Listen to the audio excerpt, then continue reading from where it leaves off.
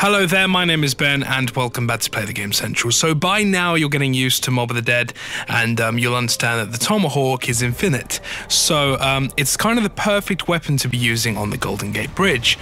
But Treyarch knew that, and there's kind of a little protocol that they've installed which makes it fairly miserable at extremely high rounds to survive on the bridge.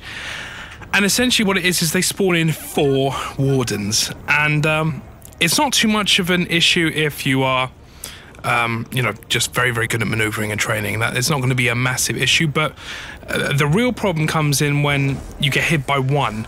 You get hit by one, it slows you down. I mean, obviously you're at half health with Jug because it's only 2 hits to down with Jug, and it's a bit of a problem. So I would say stay away from them. Aim for the head. Obviously, aim for the head. Knock their helmets off, because after that, it's any time up with the Wardens up to when you hit the helmet off, you're only doing 10% damage. As soon as the helmet's off, you are actually doing, you know, proper damage. So make sure to aim for the head, take the helmet off, and good luck against 4 Wardens on the Golden Gate Bridge.